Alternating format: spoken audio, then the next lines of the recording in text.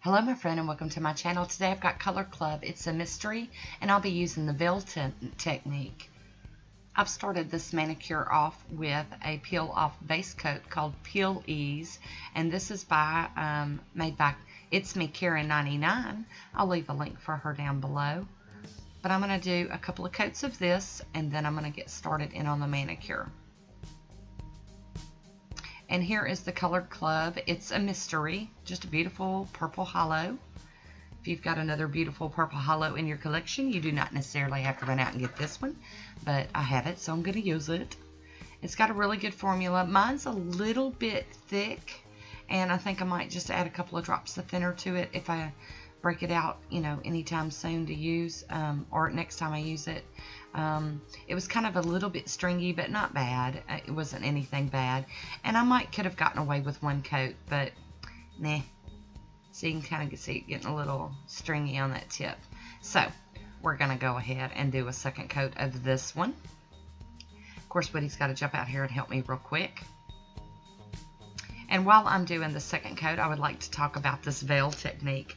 I saw Guylene do it, and then Guylene said that she saw Colette do it, and then Colette said she saw Jessica's Perfect 10 Custom Nails do it. So I've gone and watched everybody's videos, and I thought, well, you know, that looks really interesting. I'm going to try it. So, but I want to give credit where credit is due.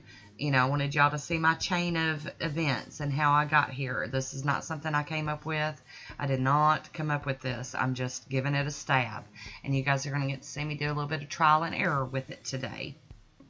But I would like to thank these three ladies for inspiring me and, you know, showing us how they do it and how this is to be done. So, thank you, gals. I'm going to top this manicure off with some of the Pro FX Quick Dry Top Coat and get it to dry down before I do the water veil technique on this. You know, you want to start off with something really nice and dry so that when you get into doing that water dipping, you're ready for it, you know. This is a beautiful polish. I picked it up at my local Walmart. I believe mine was like $6.44, something like that. So, anyway, I will also be using this one called Enchanted, all upside down. And it's also one of the new Color Club hollows that I found at Walmart. I've got some room temperature water, and I'm putting 1 drop of Enchanted in the water. And I'm blowing on the top just a hair to let it dry. Just a little bit. You don't want it totally dry, but you don't want it still tacky wet. It's kind of tricky, and you will see because there are going to be some that I don't use. I'm going to take these 2 toothpicks, and I'm going to just start smishing it in from the inside, or from the outside in. And you got to be kind of careful pulling these off of these toothpicks. They're wanting to stick a little bit, but look, I got it. Yay! This first one turned out really nice. And I'm going to turn the cup. I do have on some liquid latex, by the way. You can see I did my thumb already on that hand. And you just dip down in. And this isn't the only design. When I watched Jessica do it, she did, hers was more abstract and like petal-like. But mine, this look that I did kind of looked like butterflies to me. And I'm going to kind of mush this down to make sure that when I do my cleanup and pull up that latex, that I don't pull off any of that polish off of my designed nail. I don't want to lose any of that. So I'm taking that clear end of the cuticle pusher and I'm just kind of breaking that to where it's separated from the design. And then what you're going to do next, I'm going to take some of my acetone and my cleanup brush and just run it around that edge real quick. And I know that sounds silly with using latex and all, but whatever, you know. It is what it is, you know. And now I'm going to take my tweezers and pull this latex off. And you can see I've still got some underneath there, but that's okay. We're going to get it. I couldn't do my snap and break today for some reason. It's really kind of hard to see. I know I didn't pick, well, I picked colors that were contrasting, but with the light on that hollow, it just wasn't working. So we're going to do this again. I'm going to tell you a little trick that I do when I'm learning something new or practicing something for the first time. I like to just start off with accent nails. That way if I get aggravated with it, I don't end up with a half-done mani. So today I'm doing these designs on my thumbs and my ring fingers only. That way, you know, if it gets to be too much for me at one time, I can just kind of, you know, move on. Okay, I didn't like that one, so we're going to do it again. See? That's how you do it. That's just a little handy tip from Tina. You know, one of those things that I do, because I know that learning any new technique, and sometimes even playing with old ones, it can be very frustrating. So if you start off by doing like just your ring finger, then that way if you get aggravated with it, you can just stop and you can say, oh, look at my accent nail. And I like that. So there we go, we've pinched them together again. And this one just didn't have the butterfly look to it. It looked more like a petal or something. And I'm trying to kind of open it up. Nope, I'm going to pull that one out and scratch it. But you know, it's one drop at a time. So I'm not too freaked out about the waste end of this. You know, it's not terrible. It's not like I built a ring up of like 20 drops and trashed it. But anywho, that's my thinking on it. And when I watched Jessica do it on her channel, she was using wet Q-tips to do hers instead of the toothpicks. But, you know, I'm a toothpick fanatic. I use them a lot in nail art. So I don't know. I just went back to my comfortable thing, my toothpicks.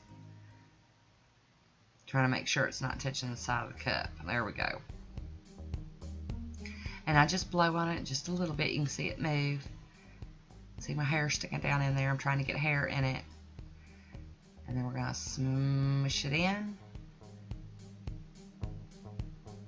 And la la la. So see, I want you guys to see the realness. I left all of this in here because I wanted you guys to see that we all struggle sometimes with our nail art.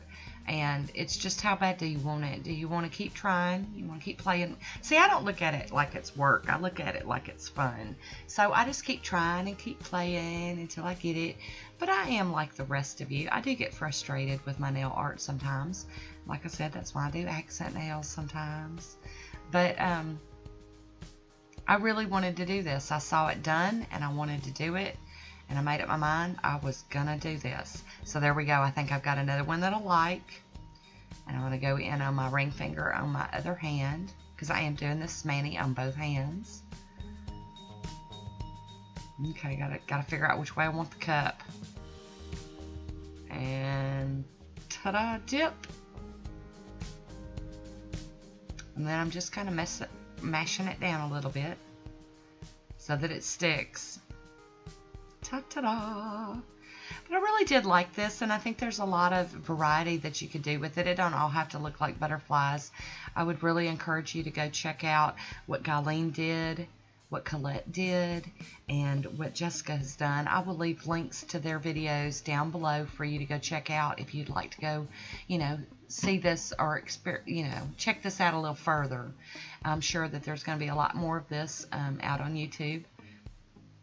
It's the new thing, so at least it was new to me. And here we go. Snap! Yay! Oh, snap! I got that one to snap. I'm so happy. So I'm doing a little bit of cleanup with some acetone on my cleanup brush, and we're gonna, you know, get this one tidied up so that we can, you know, finish it off.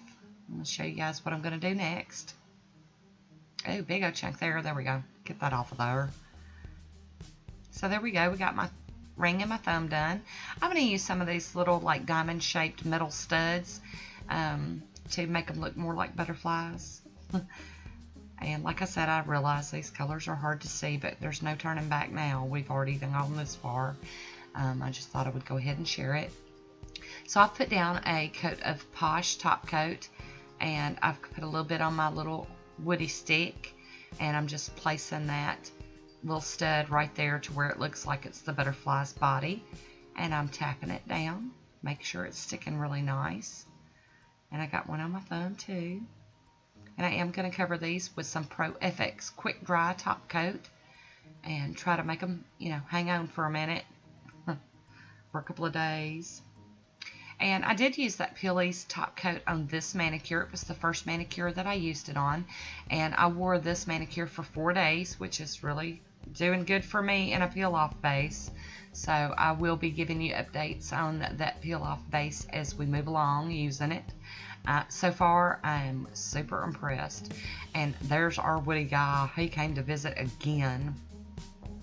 So I will have a swatch photo of this here at the end. And like I said, it's really hard to see, and I apologize. But I want to thank you for watching. And until next time, be good to yourself. Talk to you soon. Bye.